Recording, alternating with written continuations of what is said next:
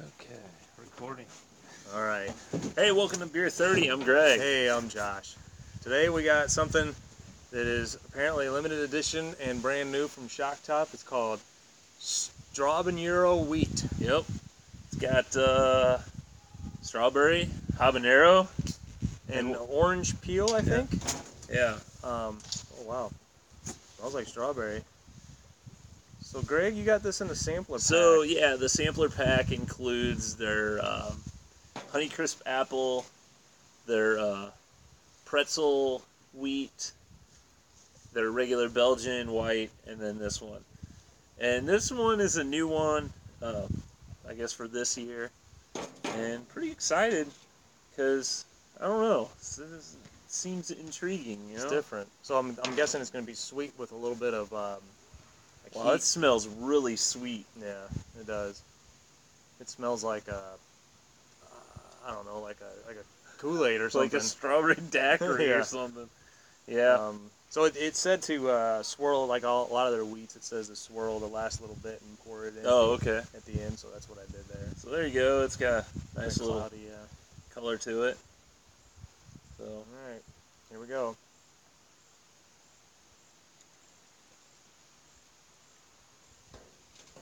now it's not as sweet as I would have imagined. Wow. It's like exactly what I expected. It's got a lot of strawberry flavor, and it's got that heat on the back end that gets you like in the back of the throat. Yeah, and you don't taste any sort of peppery taste. You just feel it. It's almost like that sriracha one we tried. Yeah. Not quite as hot as that, I would say, as that sriracha, but it's pretty hot, It's though. got a little It's a kick to tinge on the tongue. So it says orange peels, natural strawberry flavor, but I don't really get any kind of orange peel. I'm almost seeing, is that strawberry seeds in the glass? No way, really? Or is that, I don't know what that is.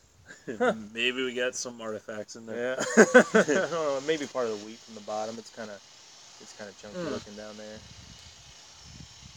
But I don't know, what do you think of it? Well, it's definitely, I was thinking it would be a lot sweeter just because of the smell is, holy crap, that's strong, strawberry. It's not, it's a little more subtle, I think, the strawberry, but the heat, yeah, it's pretty good. Yeah. Each drink, you could really feel it going down. It's definitely different. It's not, like you said, it's not as sweet as I probably expected. It's not as sweet as that strawberry that we had from O'Fallon. O'Fallon, that one's strawberry best. That one's really strawberry. Sweet. But it is still quite sweet. It's pretty much exactly what I expected from this beer. And, I mean, it's something that it's neat to have as kind of a unique, something different, like a novelty type thing. But yeah, not something you're gonna drink more than a couple of. Yeah, I don't know. I wouldn't say it's one that I love. Yeah. Rating for this. Now it's interesting idea. Not every idea. Sometimes you just throw everything to the wall. Whatever sticks. Yeah. And this just idea for me is just not there. Maybe just habanero beer probably would have been a little better for me. Like a habanero ale or something. Yeah. It's not bad for what it is, just the flavor doesn't really do it for me. I'm going to have to give it like a C. I think it's not too bad. I might go a little bit higher than that because to me it's like kind of drinkable. I might have another one of them or something, or maybe I'll split one of these with the ladies in a little bit. But I'd give it like a B- or so. Yeah. It's not terrible. Yeah. So, anyway. All right, there you go. Check it out.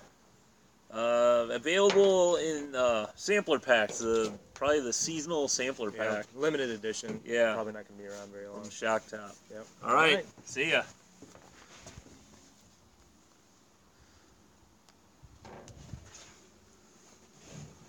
4 minutes and 30